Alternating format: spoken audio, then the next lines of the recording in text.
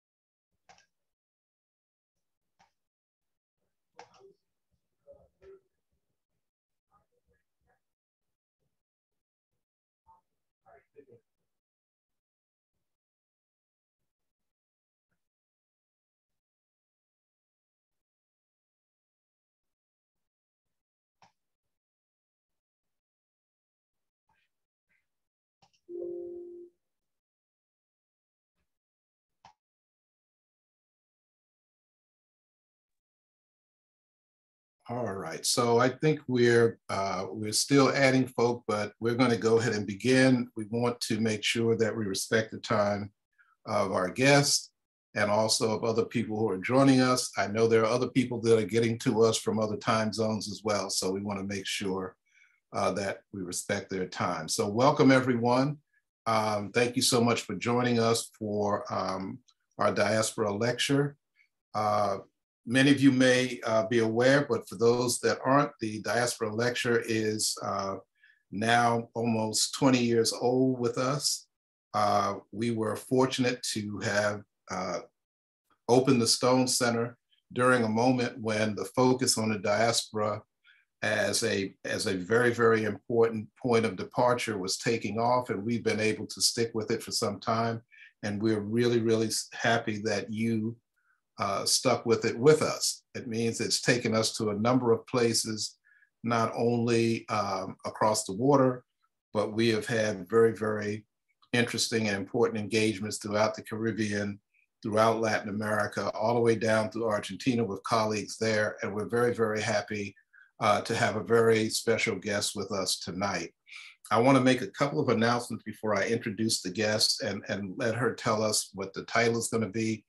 I first want to thank all of you who were part of the program that we had last night and the previous day. We also want to let you know that this particular program also is being co-sponsored by the Alliance Group of Centers here at UNC at Chapel Hill. And we're very happy to have the direct support of the Carolina Latinx Center.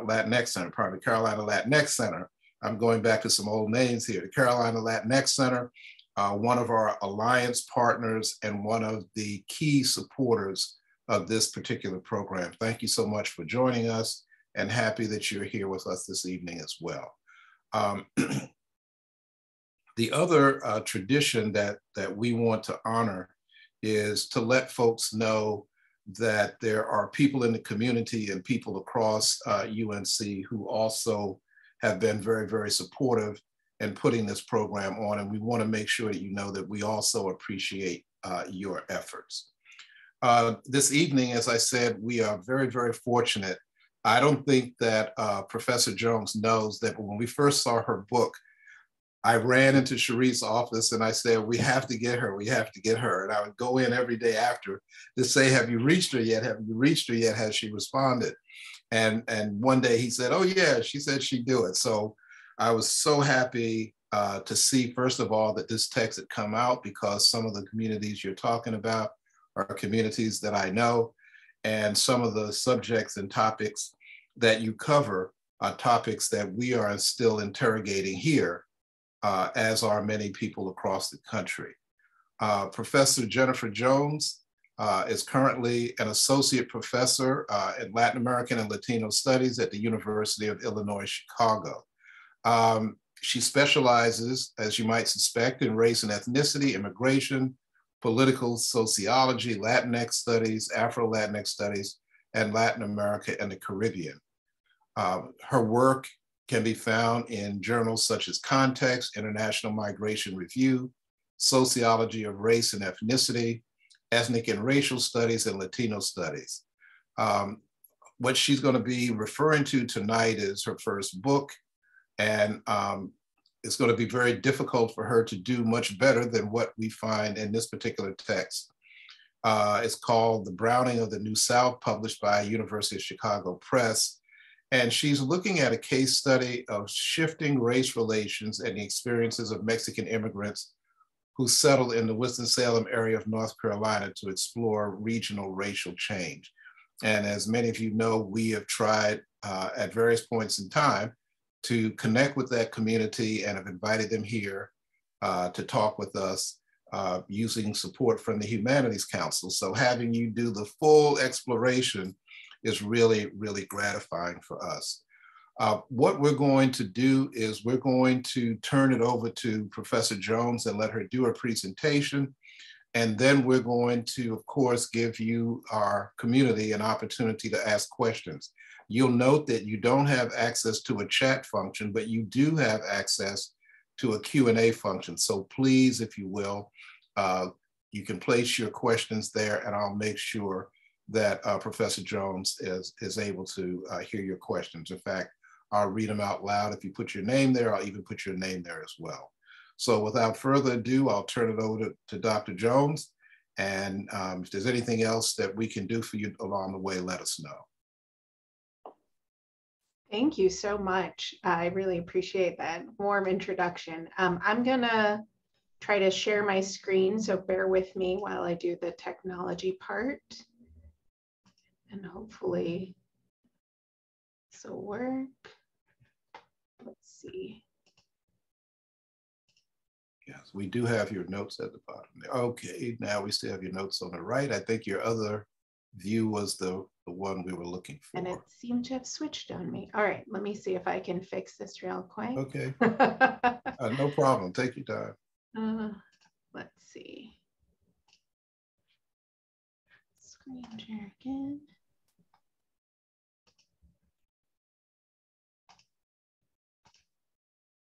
All right, how are we doing now? Still have your notes on the bottom. Really? Mm-hmm. Okay, we'll try one more way. Maybe for those who are listening in, we were working with this, but and I thought it was fixed, but yeah, we have the collusion between the Zoom gods and the PowerPoint gods. Now we have it. That's it. Yay. Okay, I will not mess with it any further. Great. Thank you again for having me and for welcoming me virtually to the Stone Center. I wish I could be with you in person. I'd love to be in North Carolina right now. It is quite cold in Chicago. But I'm hoping that my work will spark a really generative conversation and we can continue to talk in the future. I also want to thank everyone at the Stone Center, especially Dr. Joseph Jordan and Sharif Drama, as well as the various students and staff who coordinate this event. I'm so excited to be here and share my work with all of you. And I want to share that I've developed this talk in the spirit of contribution to Black thought. So while it's not only or perhaps not even primarily about African Americans and Afro-descendants through the diaspora, which is the mission of the center, in this work, I'm arguing that race and racial identity is similarly constructed through the lens of Blackness, both ideologically and materially. That is, race for Latinx immigrants at this time is made real through their experiences with Black people and their understanding of their experiences as similar to them. And so in that sense, I'm aligning myself with the legacy of Black thinkers who I think, on the one hand, articulate a framework of racial status to understand how race is lived, experienced, understood, and as such is deeply political. And I'm thinking of writers like Du Bois, Lani Guinier, and Michael Dawson. And I also aim to highlight the importance of the South in shaping American identity and thought. And here I'm thinking of, again, Du Bois, but also authors like Imani Perry and Zandria Robinson. And so, as was already mentioned, this work is based on my book, The Browning of the New South, which dives more deeply into the contributions than I can present to you today, but I'm looking forward to further discussion, and hopefully I can answer any additional questions that might come up in the Q&A.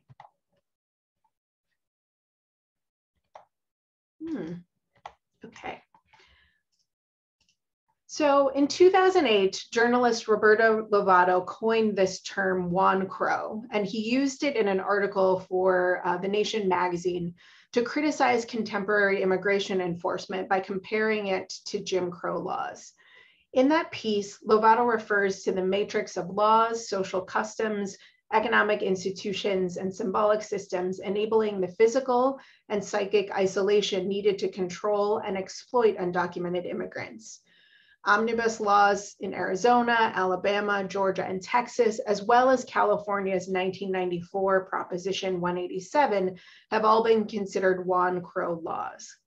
And while it's important to underscore that these laws disproportionately impact Black and Latinx, but not European and Asian migrants, and to question the appropriateness of this comparison, I nevertheless argue that this discursive move is a powerful indicator of the ways in which Latinx people in the US, especially the US South, are seen and understood.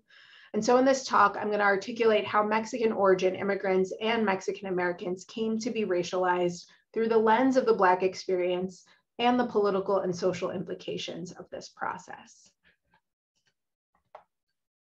So in recent years, as I'm sure you're all aware, the ringing of alarm bells over the so-called browning of America have become louder and more intense. Over the last several decades, census takers and demographers have written and rewritten demographic projections, advising that racial change is happening even faster than anticipated, predicting a majority-minority nation by 2045. And depending on where you live, this shift may feel as though it's already happened. Numerous municipalities from Los Angeles to Charlotte have already tipped. And in 2012, there were more non-whites born in the United States than whites for the first time. And as you know, among many Americans, such change has produced panic and political backlash. Leo Chavez, Otto Santa Anna, and really anyone who followed the rhetoric and continues to of the Trump administration have argued that much of this fear hinges on the perception that Latinx folks in particular are taking over.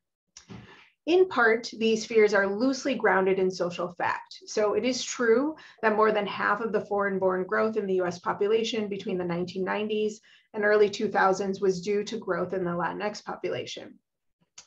Latinxes are now the largest minority group, and not only has the share of the Latinx population increased dramatically, but Latinx populations during this period spread out faster than any immigration wave in US history, internal or external, including the Great Migration.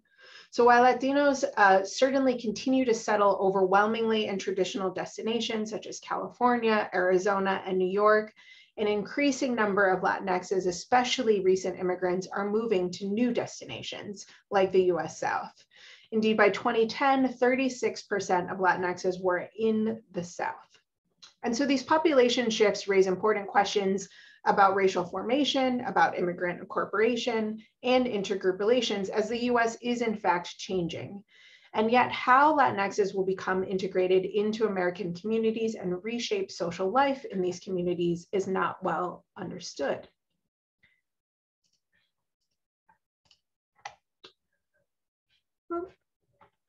So my work seeks to understand what this newly triracial landscape will look like and asks, what is the on-the-ground impact of demographic change on race relations and state politics?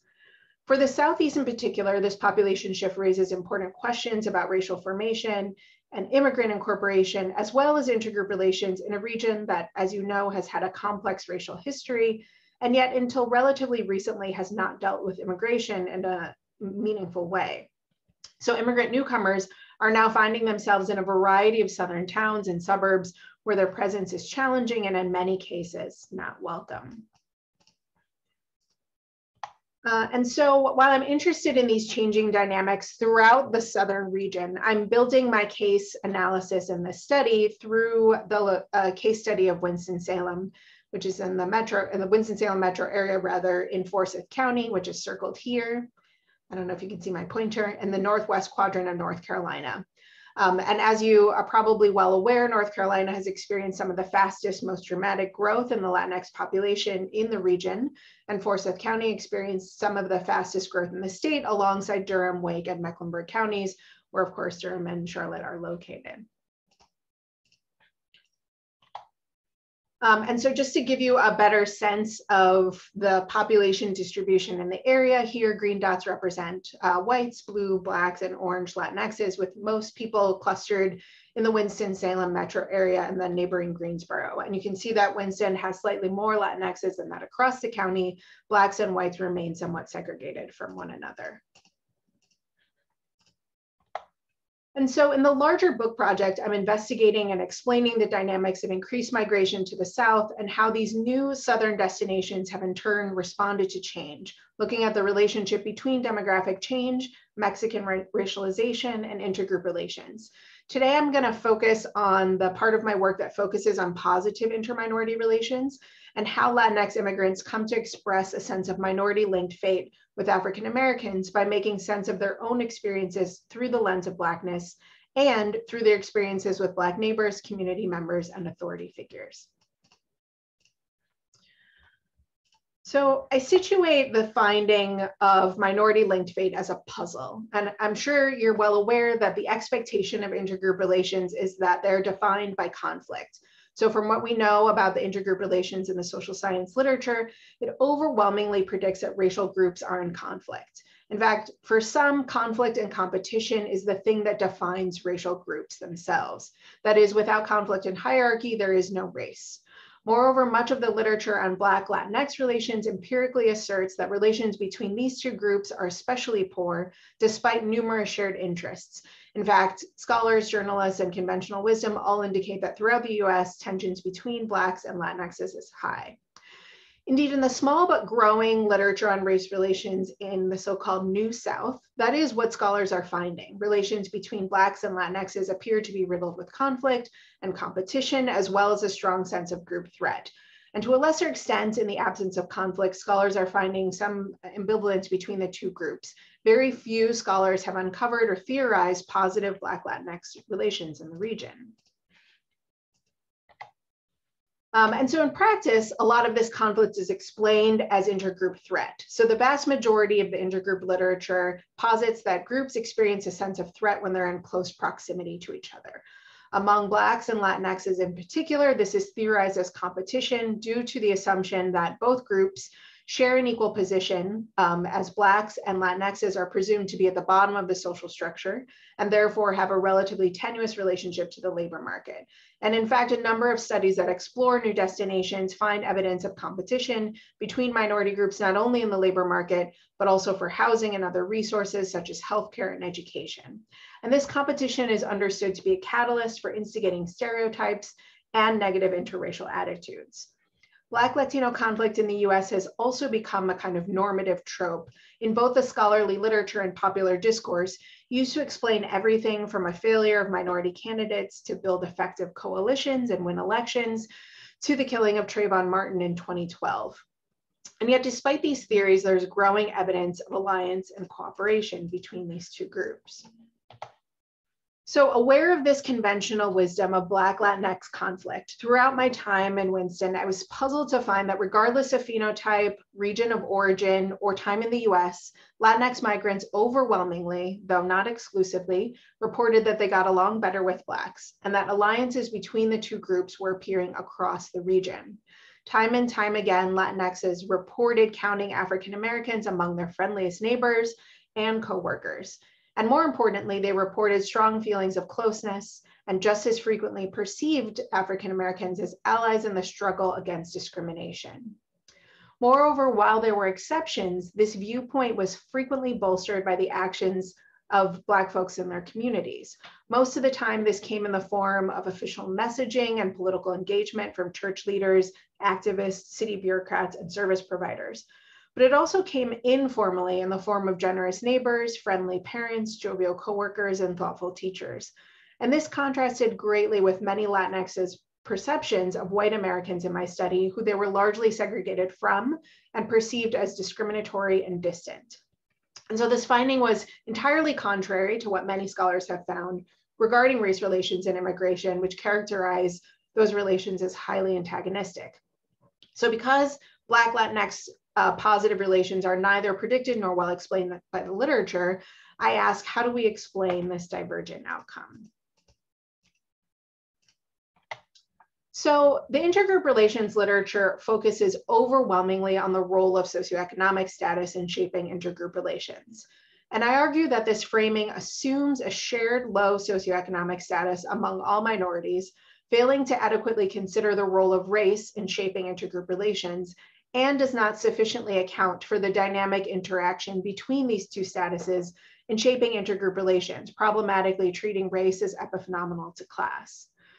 In their analysis of racialization and racial solidarity projects, legal scholars Lani Guinier and Gerald Torres note that we often fail to consider the fullness of racialization projects. That is, when we emphasize racial boundaries, the significance of phenotype, and the privileges and penalties associated with racial identity and ascription, we forget to acknowledge that race also contains possibilities for liberation projects through what they call political race. And they argue because race is not merely historical or cultural, but political projects that undermine power structures that distribute privileges to some and punishments to others along racial lines will also require political racial projects. So in calling for politics that asks, with whom do you link your fate? They argue cross-racial politics are key to achieving social change. And the idea of political race as a democratic social movement aimed at bringing about constructive change within the larger community relies on the actualization of what I call minority-linked fate.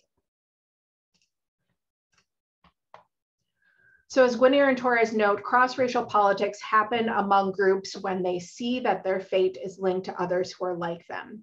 They see that what happens to one happens to many others, if not most others who are similarly situated.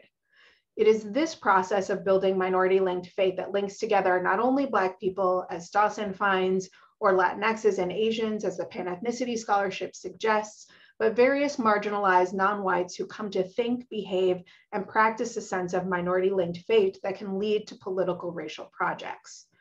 So while cooperation, collaboration, and coalition building between minority groups are infrequently examined outcomes of intergroup relations, I argue that such efforts are in fact far from rare and have a great deal to tell us about how race works. They also play an important role in shaping race relations and racial identities, resulting in a dialectic set of relations in which perceptions about shared status can also shape perceptions about the self. In other words, to truly explain and predict whether intergroup relations will be positive, negative, or neutral, we need to theorize race as an independent social category, paying attention to group understandings of their own and relative status within the racial hierarchy. Groups are most likely to get along when they believe that racial status is shared. How racial status is understood is developed independently from, but intersectionally with, class. I argue that conceptualizing race and economic status as distinct but dialectical processes and practices that shape intergroup relations, we can better capture how inter-minority relations are forged, with unequal economic status and equal racial status leading to positive relations and potentially minority-linked fate.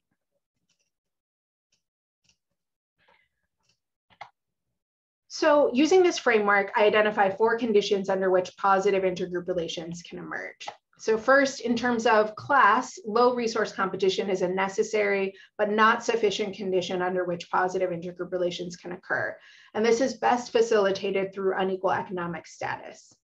Next, you need to facilitate a sense of shared racial status. And this, I argue, is done in 3 ways.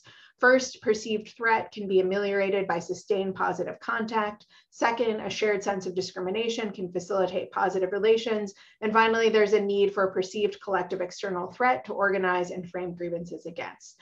And so in the rest of this talk, I'm going to explain how closeness emerged on the ground, drawing on this conceptual framing of status to explain its emergence. Before I get into those details, I just want to quickly note that this study is part of a large project in which I examine Mexican migration in both sending and receiving communities. I'm going to talk today mostly about the targeted participant observation and interview data I collected in Winston-Salem, but I did a lot of work, so I'm happy to answer any questions about the larger study in the Q&A. So now that I've laid out this puzzle and theoretical framework, I want to use the rest of the time to focus on these types of positive relations that emerged and what mechanisms played a role in shaping those relations. I'm going to then conclude by discussing the broader implications of this work. So I divide my data analysis of closeness into 4 sections: community context, in which I'm going to explain how some of the defining features of Winston-Salem shaped Black Latinx relations; Mexicans' positive perceptions of Black Latinx relations, which I argue are shaped through positive contact with African Americans in their community; anti-immigrant attitudes, which I argue forge a sense of shared discrimination among Blacks and Mexicans and a sense of shared external threat from whites; and community partnerships, in which Blacks use their higher socioeconomic status to shore up a sense of shared discrimination, reinforcing those positive relations and underscoring a sense of shared external threat in whites. And then I'm going to conclude with some implications from these findings. So throughout my study, I uncovered that Winston-Salem context played a really important role in understanding why cooperation or conflict between Blacks and Latinxes emerged and what sets race relations here apart from previous Southern studies of intergroup relations. So, like much of the region, Winston-Salem underwent this massive demographic change due to increased migration in the 1990s. And so here you can see in this map, in 1990, we see that there were virtually no Latinxes in the area. Again, we see in 2000, there was significant growth in the population. And then by 2010, we see that the population of Latinxes was substantial. And so this change meant that new Latinxes were settling into a context in which there were few long-term co-ethnics and into an area that had long been known for its segregation of Black and white community members. In this way, Winston is very similar to other cities and towns in the region and perhaps throughout the United States that experienced significant population growth as a result of economic expansion into highly segregated communities. Here is just another way of looking at the same information. You can see the population distribution of Blacks, whites, and Latinxes in the area. Again, Blacks in blue, Latinxes in orange, and whites in green. And so as the Winston-Salem economy shifted and expanded in the 1990s to include more white-collar positions available to African Americans, Blacks began to move out of the rental and lower quality housing units near the downtown area and into larger single-family homes in those same neighborhoods. This is not an uncommon practice, as Mary Petillo's work on the Black middle class suggests. Working lower and middle class minorities often live in the same communities. Here in Winston-Salem, the less expensive, lower quality housing created an easy pocket of available housing stock for Mexican newcomers to move into in or near Black neighborhoods in town.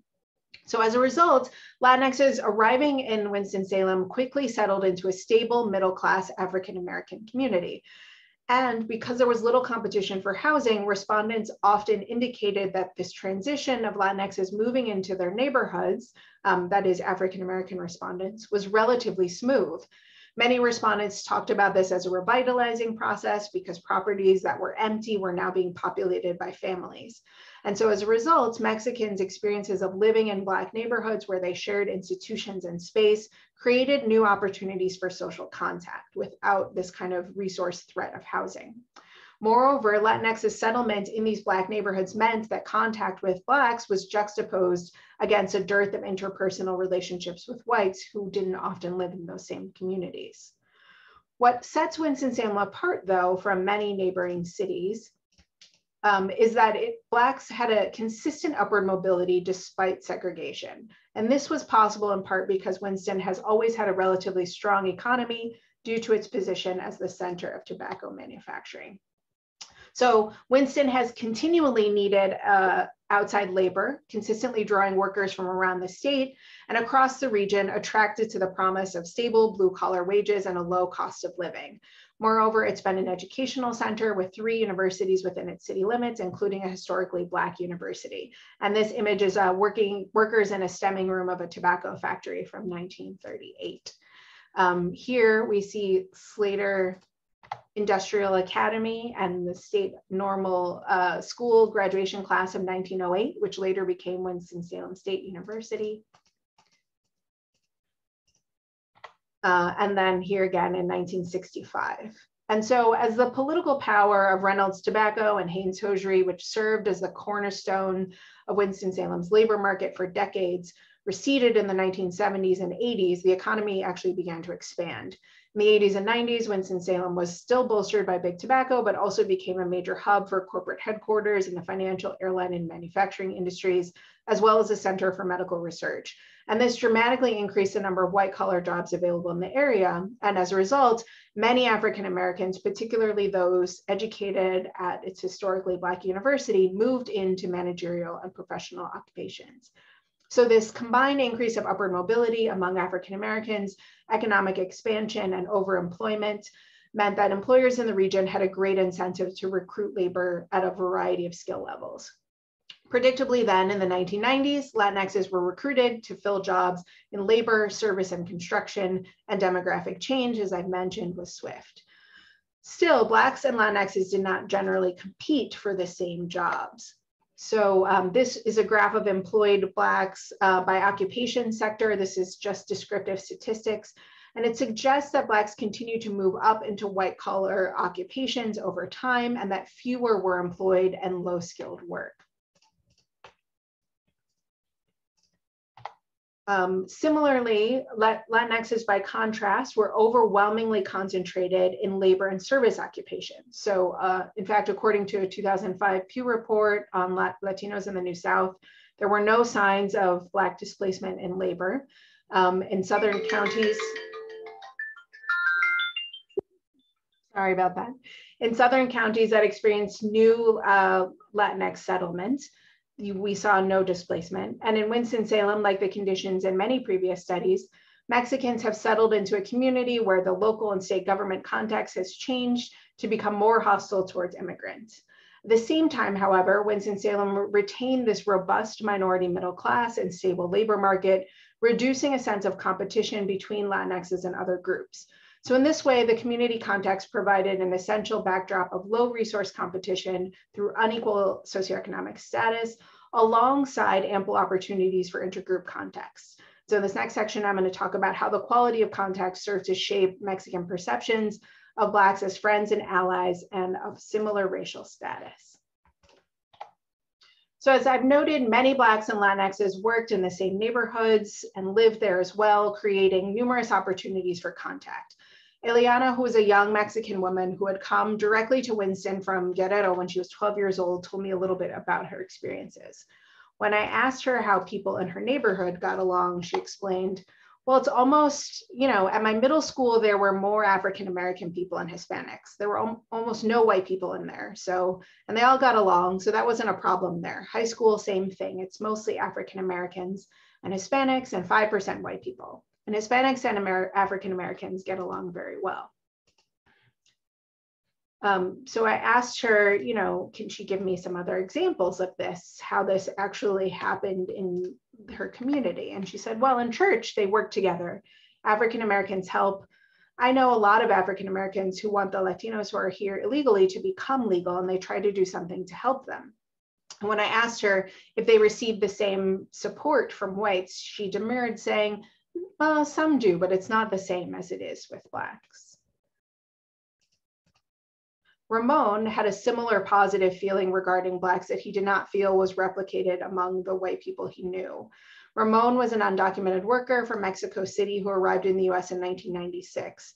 And I inquired about his experiences at his job in construction. And he informed me that most of his coworkers were Black and American, which he uses here to mean white, and that he got along with all of them.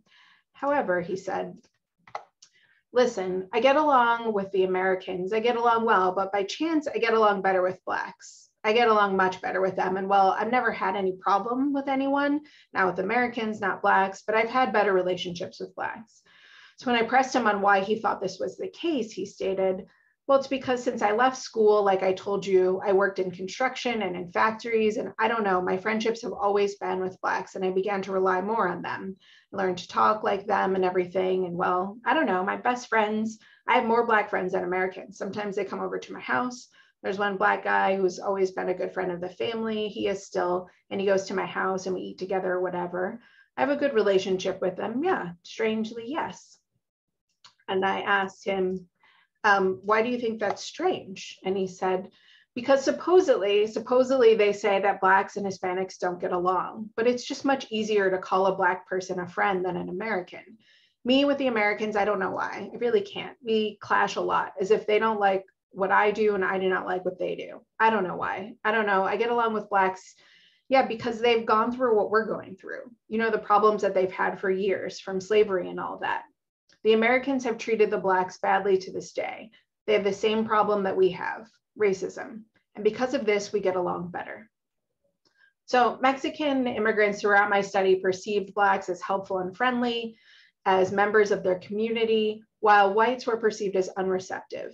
And in the cases where some Mexicans reported poor experiences with Blacks, they often dismiss these experiences as individual outliers and not representative as a group as a whole. And so as the contact literature suggests, this positive contact combined with an absence of resource competition appeared to play an important role in facilitating good relations between these groups. This positive contact alone, of course, was not sufficient in shoring up positive relations. There was also a need for a sense of common status and purpose, a key frame through which a collective minority status could be established. So in this next section, I'm going to outline how a key shift in policy and attitudes against immigrants was instrumental in facilitating that change. So rapid economic expansion, as you can imagine, was at first welcome and necessary for economic growth in North Carolina.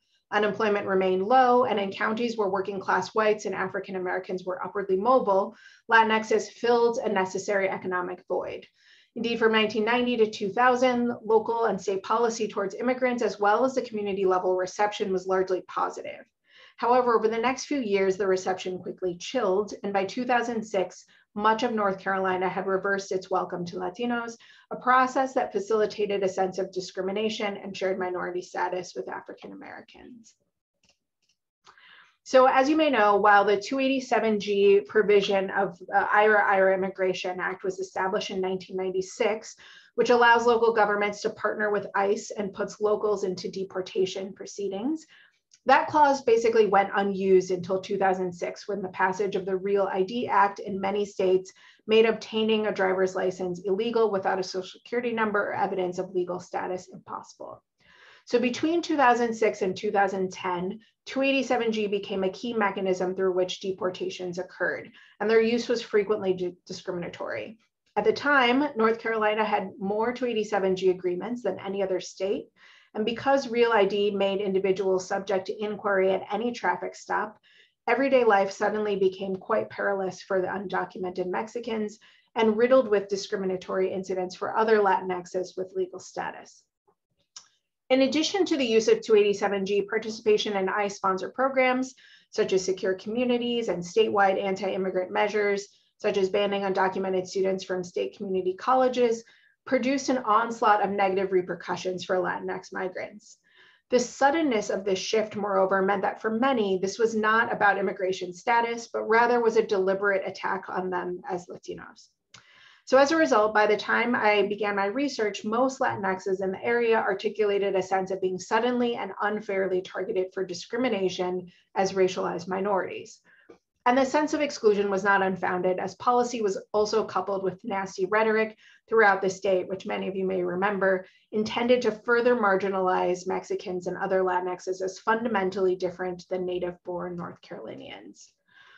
For example, Sheriff Steve Bizzell, who was of Johnston County, North Carolina, and they were also a 287G applicant county, had publicly acknowledged that his goal was to reduce, if not eliminate, the immigrant population of Johnston County. He's described Mexicans as trashy people who breed like rabbits and rape, rob, and murder American citizens. And I recognize now that our rhetoric has gone kind of off the rails, but this was certainly alarming to many people then, especially as it should be to you now, given that up until this point, there had been no kind of punitive discourse in the ether in North Carolina. And so, as you can imagine, many immigrants began to feel paralyzed by fear, unable to go about their life without significant trepidation. One of my respondents, Elisa, put it this way. She said, I feel afraid. I have a lot of fear for my children. Well, because if they take me, my children, where are they going to stay? I have my son here, and I think about that a lot.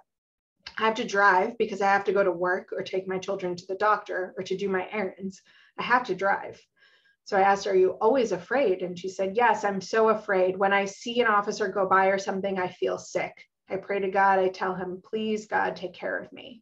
And so this growing sense of fear and marginalization, while undoubtedly and incredibly detrimental to the well-being of Mexican migrants, was essential to building bridges between Blacks and Mexicans through what they perceived as their common experience of racism and discrimination.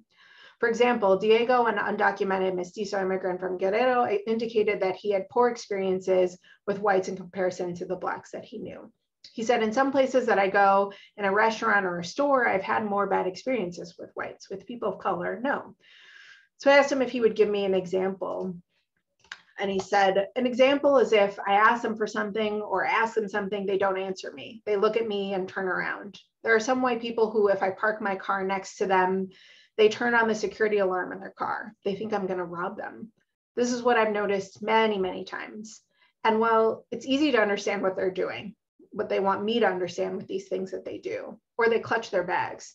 And I said, oh, and he said, yeah, it's the same thing you see with someone of color. They do the same thing. So I clarified, white people do it to people of color. And he said, yeah, of course, of course. And with people of color, I've never noted it. Never have I seen someone close their bag or clutch their purse because they see me walking next to them. So here Diego's noting of the parallels between both groups being viewed as criminal and discriminated against are strong signals of what he perceived as both a shared commonality with Blacks and a distance from whites. And so this growing sense of discrimination as a result of both negative attitudes and policies not only produced a sense of minority status in Latinxes, but also triggered a perspective of shared status and to an extent linked fate with African Americans. And so in this next section, I'm going to illustrate how community leaders played a pivotal role in reinforcing Mexican sense of equal or shared status with Blacks and a common enemy in whites. So as I noted, prior to 2006, there were very few exclusionary policies on the books as it pertains to Latinx immigrants, and discriminatory practices against Mexicans in the Southeast were relatively uncommon. However, as the negative public rhetoric around immigration increased, so did the sense among African-American leaders in these communities that Latinxes were experiencing a form of discrimination that was contrary to their views on civil rights, and frankly, not so different from their experiences in the recent past or even today. There were various examples at both the national and the local level that substantiated Mexican perceptions that Black leaders were more willing to stand with undocumented migrants, while whites actively sought to discriminate against them. For example, the National Black Police Association signed a letter to President Obama demanding an end to 287G program as early as 2009. And in 2010, the executive director wrote an op-ed in a variety of local newspapers voicing his organization's opposition to 287G, as well as Secure Communities and Arizona's SB 1070 law. Similar letters by local chapters of the organization were submitted across the country to local papers and were covered by Univision, underscoring the visibility of these letters in the Latinx community. Conversely, the National Sheriff's Association, which is almost exclusively comprised of white men, or at least was at the time, passed a 2010 resolution in support of ICE enforcement programs. Additionally, the North Carolina Sheriff's Association, which at the time was about 85% white, established a formal partnership with ICE in 2007, which was the only one of its kind in the country. And so these distinctions were important because despite the important role played by many white liberals in advocating for immigrants, they were frequently overshadowed by the political right, facilitating the perception that discriminatory practices were divided along racial lines. And so as a result, African-American leaders emerged as an important counterweight to the anti-immigrant discourse, while white sheriffs, political figures, and conservative media were perceived as the key promoters of enforcement policies like 287G and secure communities that were making the lives of Latinx immigrants perilous. Locally, Black council members and police chiefs in Winston and Greensboro were also vocally against any enhanced policing that targeted Latinxes, further bolstering this perception. In the fall of 2008, a two-day conference was held in neighboring Greensboro that included civil rights activists, church leaders, and union organizers from Greensboro, from Winston, and other surrounding communities, explicitly with the purpose of forging Black Latinx relationships. They gathered in a local Baptist church and community center, and various pastors and community representatives, African-American and Latino, spoke to the similar structural conditions faced by Black and Latinx communities, problems with gangs, with poor schools, with employment, institutional discrimination, violence, and exploitation. While there, one Latinx participant noted, "My wife lost her license and cannot get it renewed, and she can't leave to go anywhere. And when the Black community in my church realized this, they went to the house and said they didn't know that I was illegal." I live in an Afro-American community, and they got together 100 signatures asking the Department of Immigration not to deport me. They spoke with lawyers and the police chief not to work with ICE. Latinos can't do this. They can't ask for that, but Blacks can. The Office of Human Relations includes a Black pastor who's open to seeing the experience of Hispanos. We have the potential and capacity to work together to create a difference in our communities. I'm happy with the support of the Black community, and the church is a good place for this, to understand the story of what's happened. And the Afro community leaders have emerged to talk and work with us. They don't speak Spanish, but they're there with us, working to bring our communities together. And so this sense of empathy that many Black leaders displayed, as well as public gestures of advocacy and support from fellow church members, from neighbors, serve to concretize Latinx's sense of shared discrimination, as well as their positive intergroup perceptions with African Americans. Moreover, this perception was bolstered by the stratification of views on immigrant enforcement by race. So both locally and nationally, key white leaders often represented this enforcement view, while Black leaders often advocated for immigrants using their political power to leverage support. And so these public expressions of concern regarding issues that face both the Latinx and African American communities were not isolated incidents, but were rather part of an ongoing effort to build coalitions around their shared issues as minorities. Many Black leaders argued from the pulpit and elsewhere that as civil rights leaders, they must speak out against the situation facing Latinxes in their communities, in part because their experiences are not so different from the racism that they experienced as well. And so this experience of institutional discrimination, combined with the sense that African Americans empathized with them and supported them, was key in producing connections between the two groups. And in a context in which competition for resources was not an issue, and Latinxes were incorporated into stable, relatively resource-rich minority communities, it was the most salient framework in which race relations were produced. This was then reinforced by spatial closeness and positive community relations. And so the statements in the study are a testament to the impact of such practices on Latinx perceptions of identity formation and intergroup relations, resulting in minority-linked fate. So in focusing on local conditions in Winston-Salem provides an example of the importance of local context and shows how under certain conditions, a sense of Black Latinx solidarity can emerge. By taking into account the role of two forms of status, both socioeconomic and racial, I've identified these conditions as the level of resource competition or unequal socioeconomic status, and a shared sense of equal racial status forged through the quality of contact, a sense of shared discrimination, and by establishing a common external threat. As I've noted before, it's important to know that while the literature highlights social status as an important force behind intergroup relations, it's largely been conceived of only as shared socioeconomic status in which race is folded in as epiphenomenal to class. Here, though, I want to conceive of status in two ways, showing that socioeconomic status and racial status play these distinct and yet complementary roles in shaping intergroup relations. And so while I study a single community in this book, by examining the conditions in recent research that look at Black Latinx relations, I think we can use these tools to better explain not only conflict, but also closeness, ambivalence, and shifting perceptions over time. And so I show in the book that what developed here as a result of shared racial status was minority-linked fate. And I also want to argue that this is not an isolated incident. So here in this slide, there's a shot of then newly elected Sheriff Gary McFadden of Mecklenburg County, North Carolina, where Charlotte is, who you may know was not the only one, but was one of many first Black sheriffs elected in a wave of Black sheriffs in 2018, a record 20 out of 100 counties, many of which had never elected a Black sheriff before. And most of them, it was argued, won by running on a platform of ending 287G partnerships, as well as ending the over-policing of Black and Brown communities. Gerald Baker, who's also African-American of Wake County, was another victor in the sheriff's race that year, beating out a longtime white Republican, Sheriff Donnie Harrison. Forsyth County also elected its first Black sheriff that year, Bobby Kimbrough. And all of these counties, as I also noted at the outset, saw record growth in their Latinx populations. And all of these sheriffs ran on this platform of ending over-policing of Black and Latinx communities. I also want to make the case that this pattern of political victories is not specific to North Carolina, as many journalists across the country have noted that it is Black Democratic legislators who've been leading the charge against omnibus bills designed to punish and exclude undocumented immigrants in their state.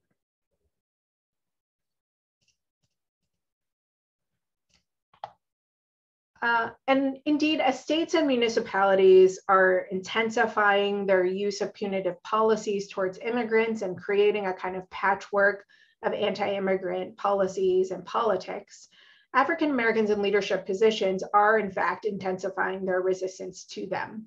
And my work on such efforts in other Southern states suggests that these alliances are not only on the rise, but can shape both policy outcomes and racial meanings throughout those states and communities.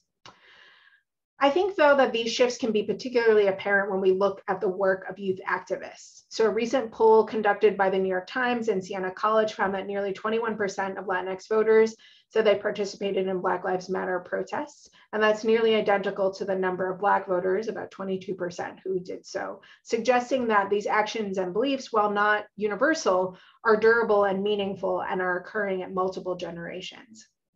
So in other words, for all the persistent framing of Blacks and Latinxes as in conflict, their presence in the streets suggests otherwise. In my broader research agenda, I find that coalition building is indeed happening across the country, and this suggests that a more careful understanding of how race works, that is reshaping our identities and therefore our politics, has a significant impact on social change. So in sum, I think there are several broader political and social implications of this work worth noting. One, I believe that this work suggests a rejection of Black-Brown competition as a kind of broad thesis or baseline framework for understanding Black-Brown relations. Not only is there limited evidence to support this thesis, but it represents an ideological interpretation of race relations that I argue pushes us to continually explain and look for conflict rather than approach interracial relations as a process. In the context of the US, despite conventional wisdom that insists on Black Latinx tensions, and in many ways erases the longstanding presence of Afro-Latinxes in the US, and that political assertion of Blackness has frequently served, and rather also erases that political assertion of Blackness has frequently served as the basis for social activism and solidarity. Here, I think the most obvious historical example is of the Young Lords in the 1970s, who mobilized Puerto Ricans alongside the Black Panthers and others as part of a broad interracial coalition. Two, I think it suggests that we should reject the argument that Latinxes are inherently ideologically and politically conservative or inherently progressive and aligned with other minorities. This bifurcated framing, I think, misunderstands how race works in terms of meanings and categories, and presumes political outcomes instead of priming us to do the work to unpack how distinctive circumstances can lead to distinctive outcomes. And 3, it suggests that the time is ripe for new efforts to revisit Latinidad and anti-Black racism in the Latinx community.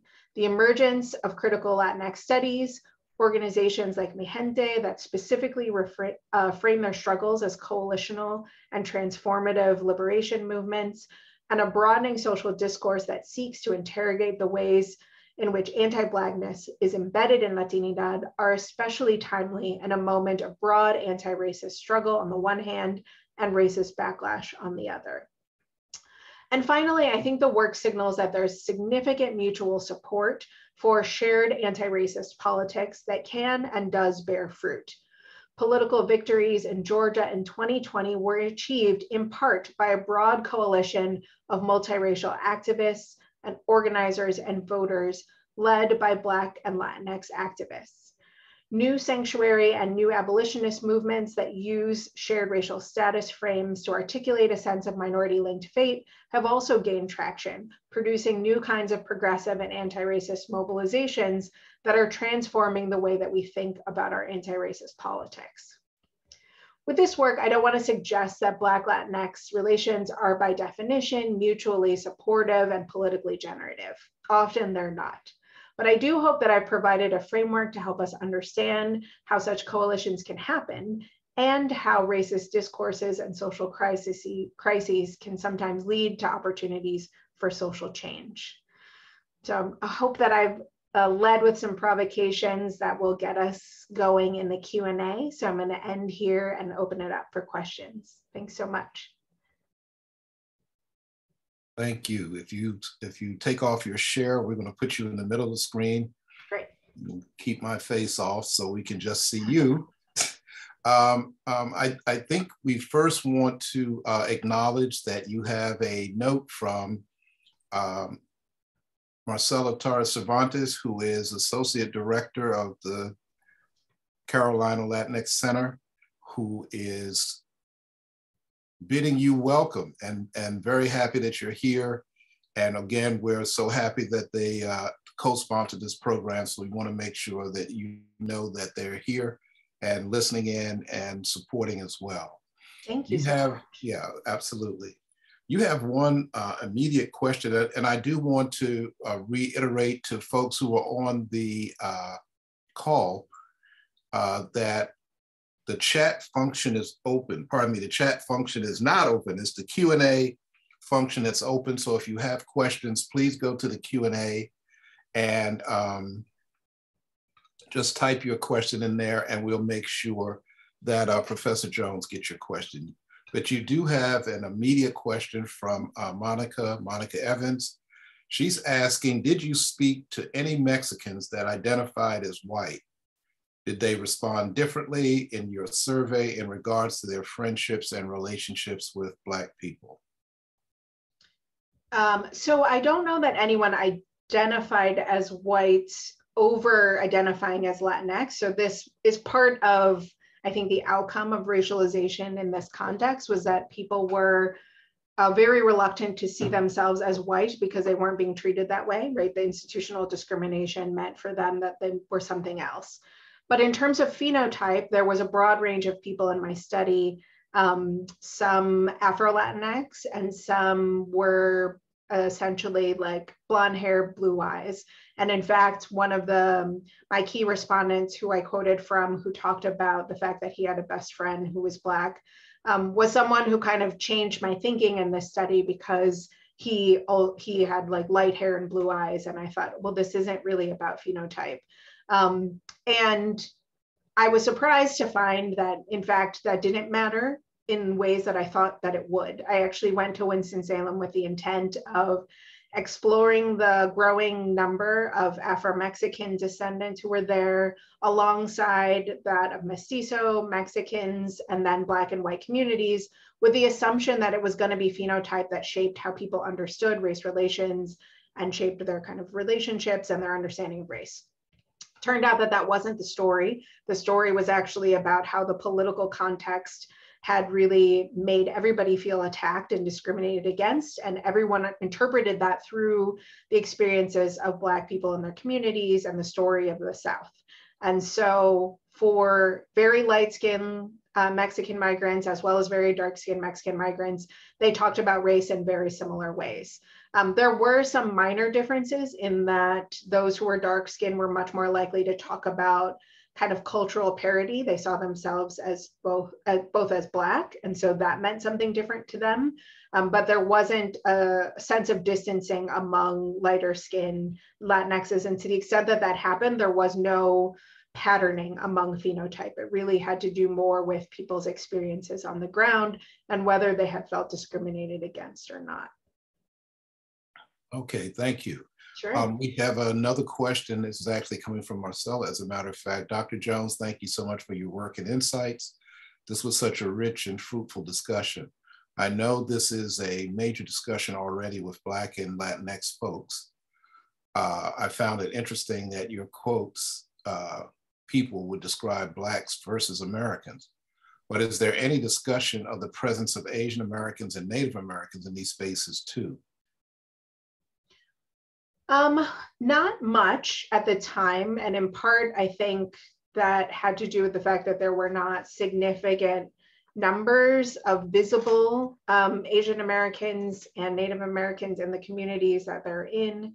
But also these are mostly relative newcomers. And so their experiences with the racial landscape are kind of limited to the communities they're in, especially as their movements are restricted by a lack of being able to drive legally. So they weren't as engaged. However, by the time we got to the point where a number of communities were considering 287G, it became kind of commonplace to have town halls. And in those spaces, a number of Asian Americans, especially South Asians, would begin to show up to those events. As they were organizing, there was also a number of Muslim Americans that would start to show up to those kinds of events, but they weren't really discussed in the same way in terms of a racial frame. It almost never came up when I asked people about how they understood the racial landscape or the racial order in Winston or North Carolina or the country. They only talked about Blacks, whites, and Latinx communities. And so there wasn't really much engagement with how other groups might matter in shaping the spaces. I suspect that's changed in recent months as anti-Asian American sentiment has become more popular, unfortunately, as well as how movements around settler colonialism and other issues facing Native communities have seen a little bit more public discussion, but at the time it wasn't part of the conversation. Did the age of the folks you interview influence or make a difference on how they felt? How was that received? And did you use the term Latinx? How was that received? I didn't. I often felt very silly because I asked people to tell me what race they were, and they were like, what? That's such a weird question.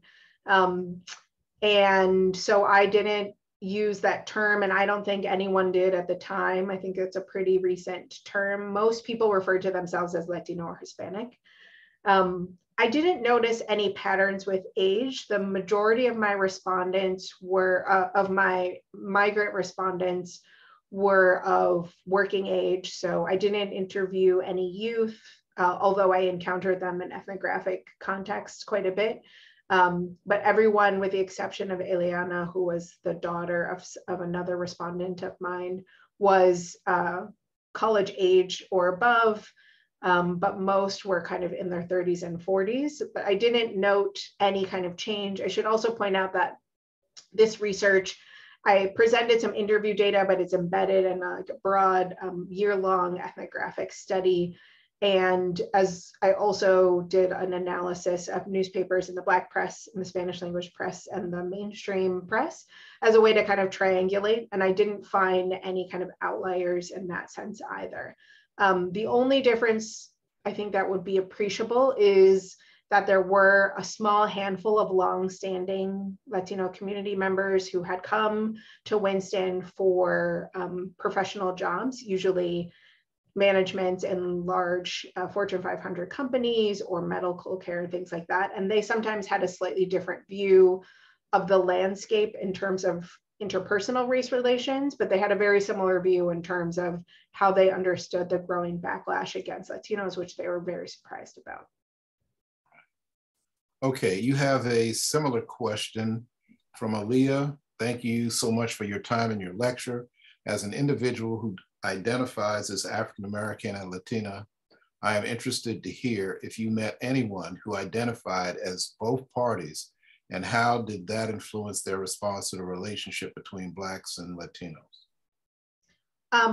I didn't meet people who identified as mixed, as in having one African-American parent and one Latinx parent, but I did meet plenty of people who were Afro-Latinx, as in they were Black people from Mexico who had settled in Winston.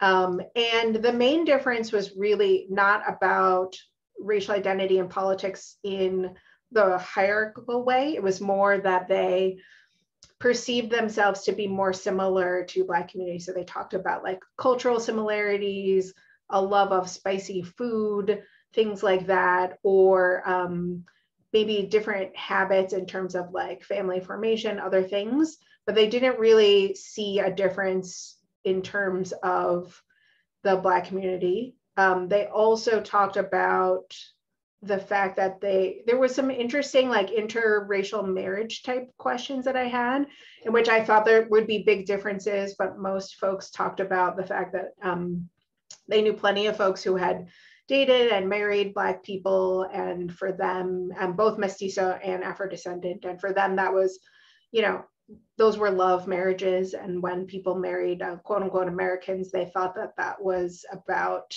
trying to acquire status, which I pointed out, of course, that you could get legal status for marrying a Black person as well, but they had like a very particular idea of who was a citizen in this context. And so Afro-Latinxes in this case rarely diverged from mestizos in terms of like broader understandings of racial hierarchy, but they did sometimes talk about kind of internal anti-Black racism within the Latinx community. So they talked about the fact that some Puerto Ricans or mestizo Mexicans or Central Americans thought that they were better than some Afro-descendants, which was interesting, but they did not see that as an intraracial thing.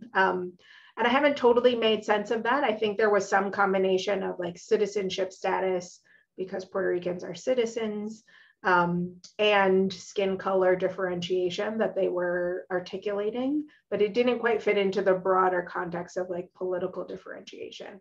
It's an interesting question though, because those groups are growing and also becoming more visible. And so I would be curious to know in follow-up studies, if people are doing them and are interested, how things have changed as the kind of second generation has grown up here in North Carolina. Thank you for the question. Sure.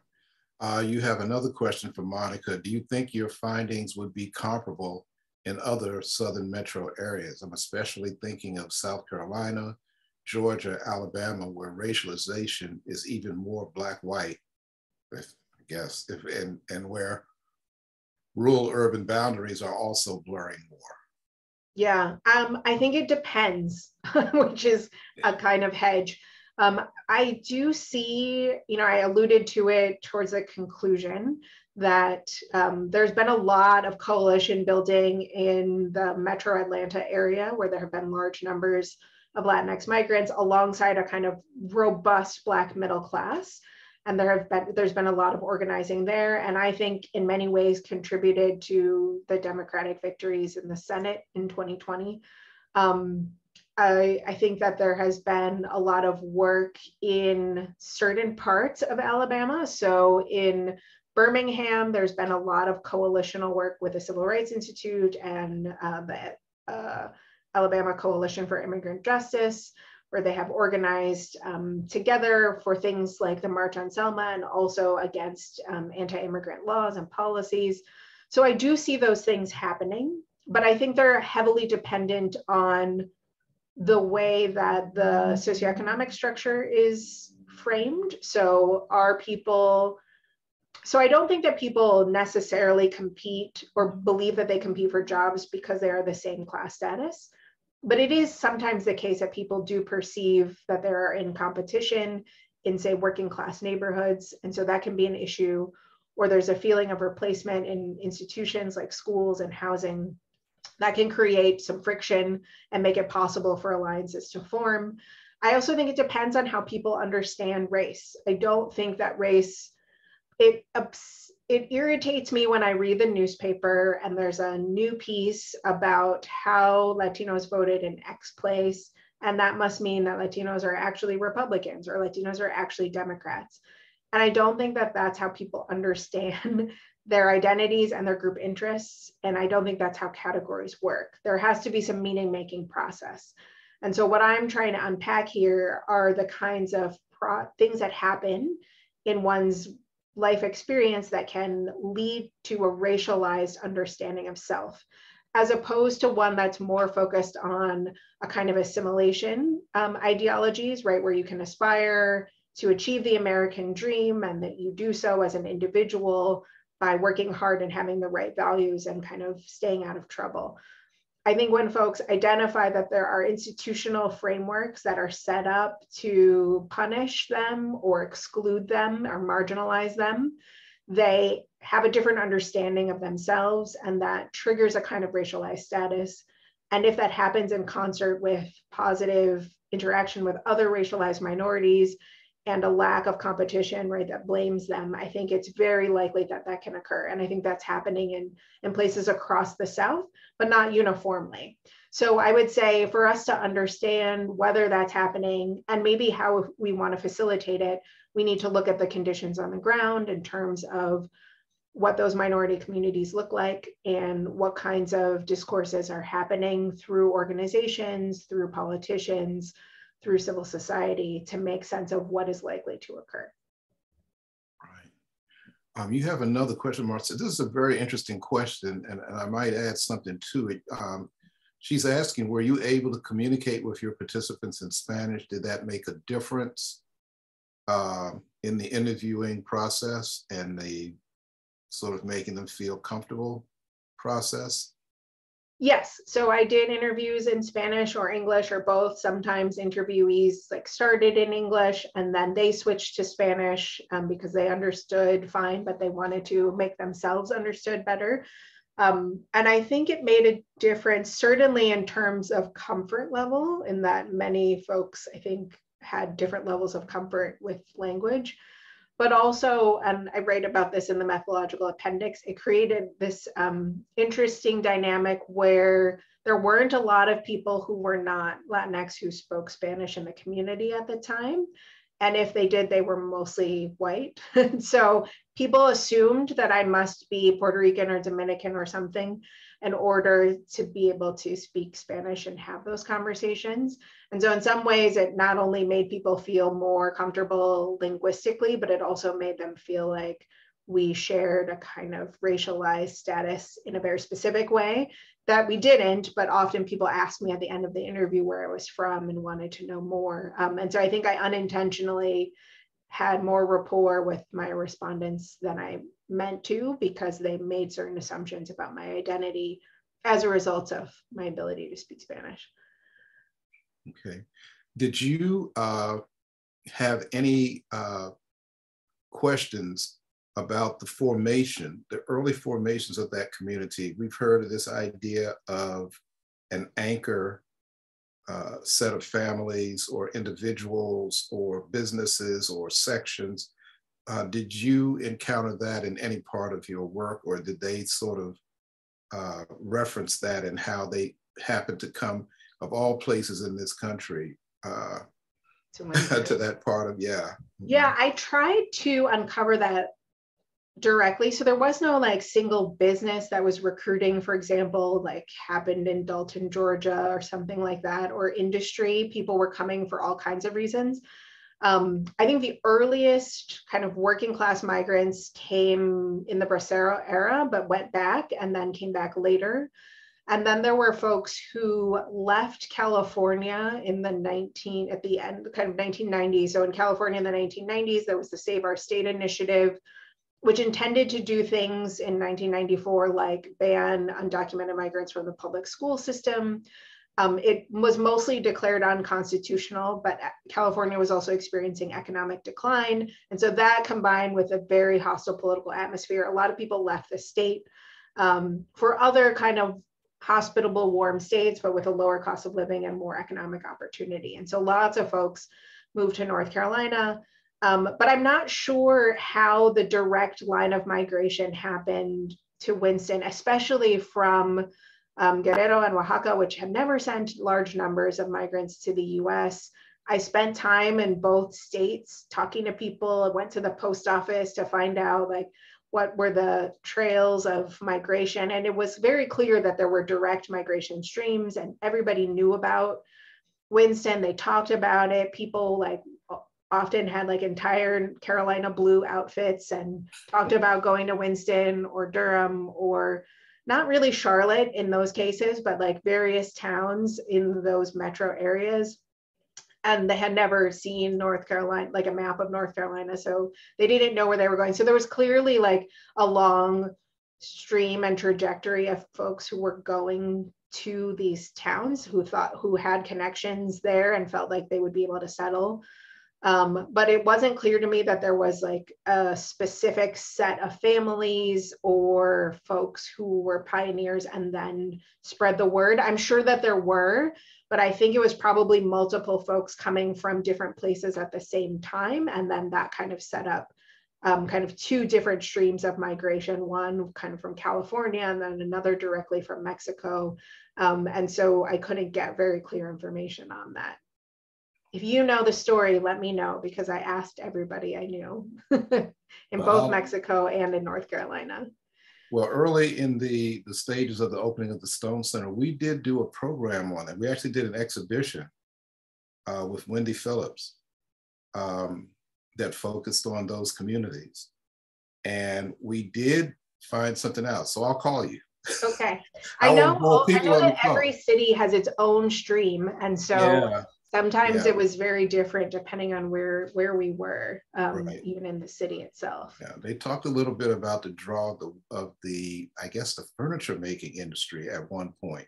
Yes, so that would have been like further Eastern Carolina. Burlington, there was some in Burlington in that area, but that there are some that then began to draw because everybody couldn't build furniture when you bring your other family members.